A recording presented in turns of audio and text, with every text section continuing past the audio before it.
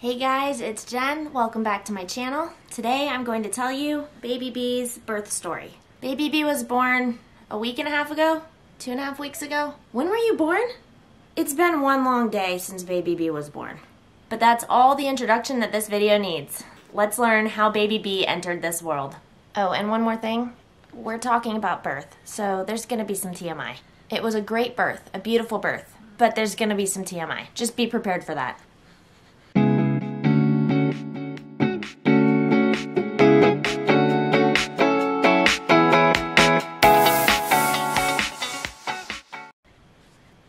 I can't focus. She's so cute. I'm gonna put some links to some other related videos below. Whoa, big burps, nice one. The story of the baby that we lost to miscarriage, you should definitely watch. Bless you, baby. Baby A's birth story, because that played a lot into this birth story.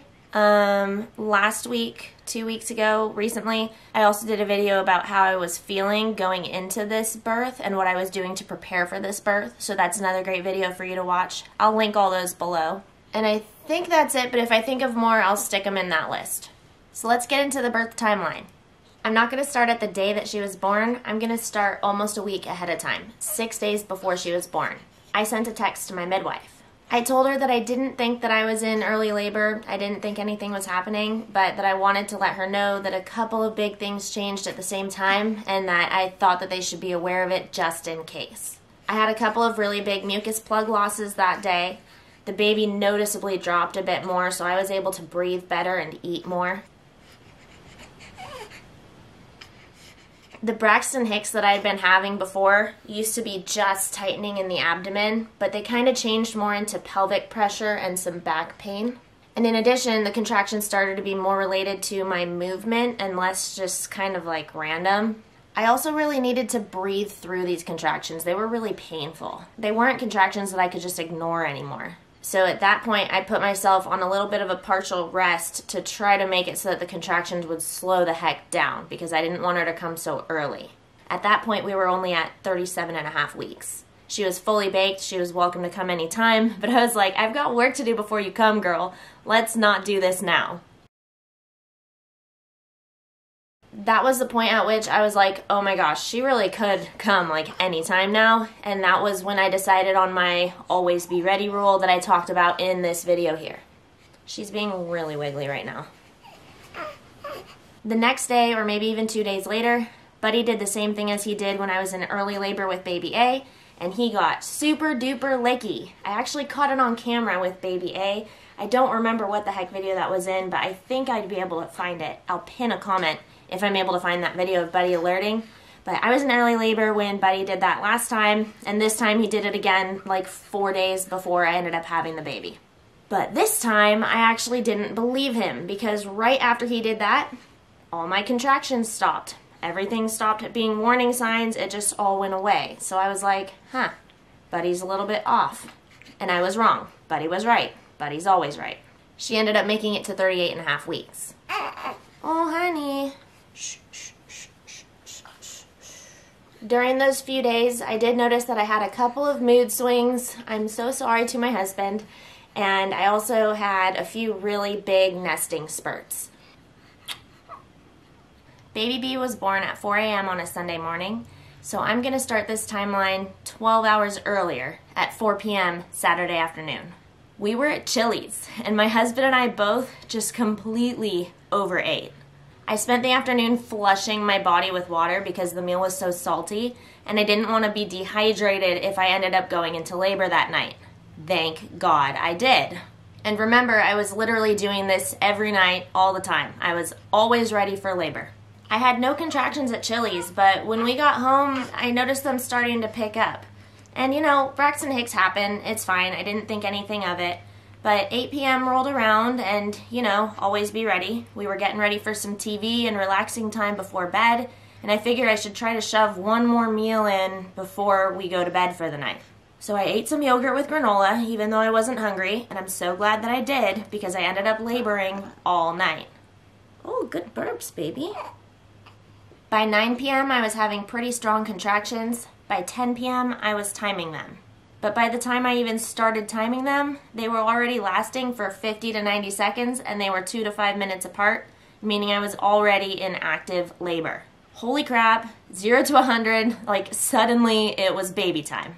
At 10:30 p.m., I called the midwife, I called the doula, and then we also got a hold of our neighbor to come over to watch baby A. Baby A was already asleep because it was 10:30 p.m., but we had our whole guest room set up for her so that she could come over and sleep at our house. It was just about 11:11 p.m. when we arrived at the birth center.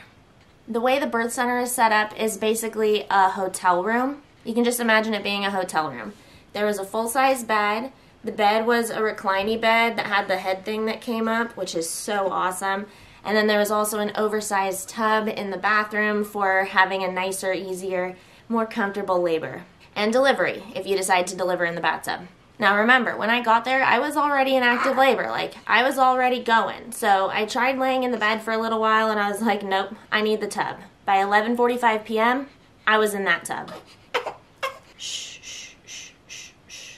From the pictures that were being taken, it was clear that I very quickly got into the zone, very quickly got into the swing of things because, guys, I looked so high off my butt on these hormones. I'm telling you, 10, 15 minutes in that tub, and I was in this weird trance of just flowing and just, I don't know how to describe it. I was on another freaking planet on these hormones.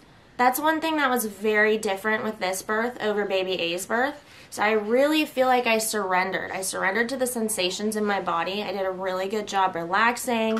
I was calm in my head. I was doing my mantras. Everything was great.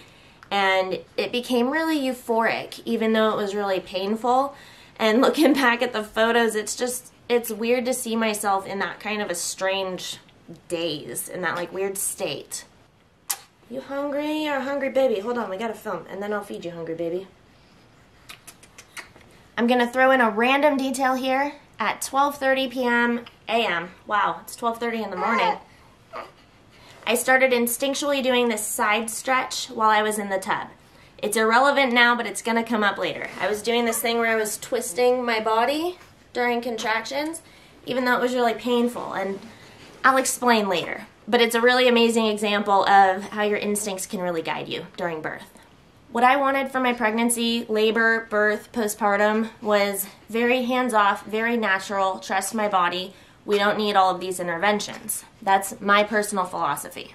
So I didn't have any cervical checks for my entire pregnancy, for my entire labor and delivery. I had no idea where my cervix was in terms of how many centimeters dilated I was. But at 1 a.m., I started to show signs of transition, which means that you're going from 8 to 10 centimeters and it's going to be time for pushing soon. First, I was having trouble with my temperature regulation, so I decided that I wanted to get out of the tub and go over to the bed again. I was uncontrollably shaking in my entire body, and I also threw up. This is all between like 1 and 2 a.m., so we know that I was becoming fully dilated somewhere in that 2-ish, 3-ish in the morning time. Transition is the hardest part of labor, but it's also the shortest part of labor. It's the time when your brain is telling you that you just can't do it anymore, and that means that the baby is going to be born soon, and if you hold out just a tiny bit longer, you're going to be there. You're going to have your baby in your arms. At this point, contractions are usually like 60 to 90 seconds long, but they're only 2 minutes apart, so you're barely getting any breaks anymore. It's exhausting. Now, unfortunately, it was around that time that we learned that baby B had flipped to be sunny side up, just like baby A was. I get it. When you gotta eat, you gotta eat.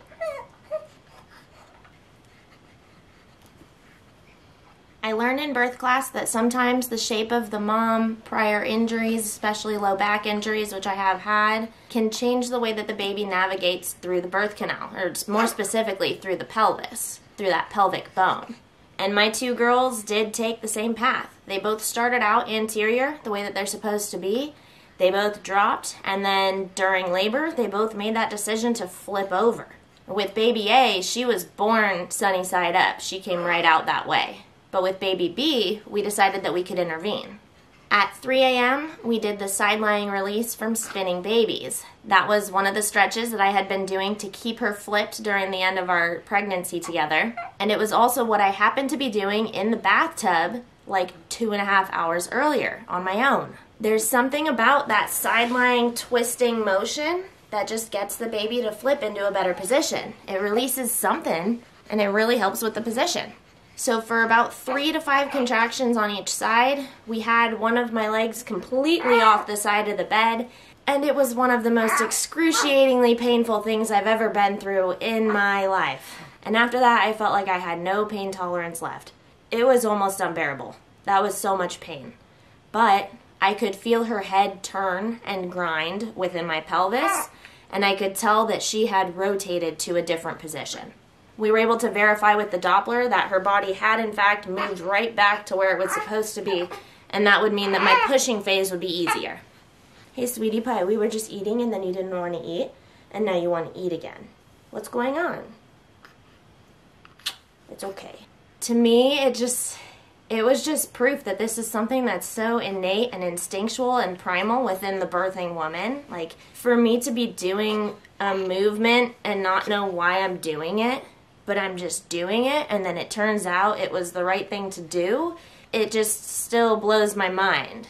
Because in that moment, like I said, I was high off my butt. I was like gone. Like, the hormones that get released during childbirth are crazy. You're not there. You're very foggy. And so I just can't believe how well I was doing, even though I couldn't think straight.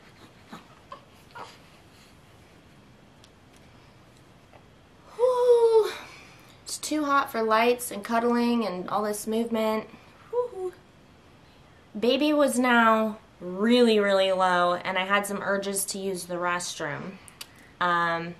Everyone knows that it's a very normal thing to poop on the bed while you're having a baby, and I'm sure I did some of that. But I also just kind of had the urge to pee. I wanted to get some of this pressure out. So I went to the toilet, and I straddled facing the toilet, and pretty much immediately I had these crazy urges to push. It was baby time. So I peed real fast, but then I stayed there for a few contractions because I kind of liked it there. It felt really productive to be there on the toilet. But the pressure was super intense, like pressure like I have never felt before. And at that point, I completely lost control of my breath. I could not be mellow anymore. I started letting out these crazy warrior woman moans and grunting, and just generally turned into the badassery, powerful side of childbirth rather than the serene, tranquil, drugged up side of childbirth. Natural drugged up. I didn't actually have any pain relief or anything like that during my birth. My water broke, the baby dropped even more, things sped up even more, and I was like, oh crap, baby's coming. I can feel her coming. She's coming right now. So I stood up, my doula waddled me to the bed, and I plopped down just barely in time for baby to stop crowning. It was like that. It was like, once the water broke, she was very engaged. We were ready to go. Probably like within a few contractions of my water breaking. And that makes sense. That's expected. Anytime your membranes rupture, you're getting more direct contact from the head on your cervix, and that speeds things along because it's stimulating your cervix more. Pushing baby B out, I can honestly say, was one of the most transformative experiences of my entire life, hands down. It was, of course, painful, but it was also a euphoria. I used my hands to feel her head and assist the birth, so I felt very connected to myself and to her and to my body. I could feel her head coming. I could assist my own body in allowing that to happen. And the second her head popped out, I could feel that she was facing the back, which means that our flipping efforts worked, and that was probably why she was born so much easier and so much quicker than baby A was. Plus because she was my second. In the same contraction, she rotated, and I pushed her shoulder out, and then the midwife gently tipped her up so that I could catch her myself, and we stuck her right on my tummy. We were surprised to learn that she actually had a pretty short cord. It was only about 14 inches. So until the placenta was born, I actually couldn't get her all the way up to my chest. This is probably the first time that I've ever talked about it without it bringing tears to my eyes. It was one of the most glorious, powerful, and in control moments that I have ever had with myself. Thankfully, after that, nothing weird happened. We were there for monitoring for a few hours, and then we got home at 7 a.m., which was right when baby A was waking up. We literally just left for the night, came home with a newborn. Now, I birthed through a birth center and midwives, so instead of being kept for a long time at the birth center, they send you home and instead they do visits to your home. So we got discharged very quickly, but then the midwives were coming over to my house to check on my and baby's vitals. In addition to that change, I also enjoyed being able to move freely throughout my entire labor and delivery, partially because I was not hooked up to an epidural or IVs. I was not impaired in any way. I didn't have any happy gas. My husband got to come up onto the full-size bed to cuddle me during labor, which was fantastic. I got to eat and drink freely as I wanted to. So I think I drank 64 ounces of water throughout my labor. I was drinking liquid IV packets to keep my energy up. I didn't have any swelling. I didn't feel dehydrated. And within an hour or two after birth, I was chipper, I was chatty, I was up and walking around, well, to get to the toilet and back, but, you know, I was doing really well. So I feel like I recovered quickly because I was able to keep replenishing throughout my birth. I do want to talk more about my decision to go through a birth center, and last time with baby A, I decided to do a home birth, but also ended up transitioning to a hospital, or transferring to a hospital. So I have a little bit of experience with home, birth center, and hospital birth, and I think that that would be a really interesting video to do for you guys sometime in the future. But for now, baby A's babysitter is leaving in T-minus 3 minutes, so I need to get running. I need to fan myself off first, then I need to get running. Are you done?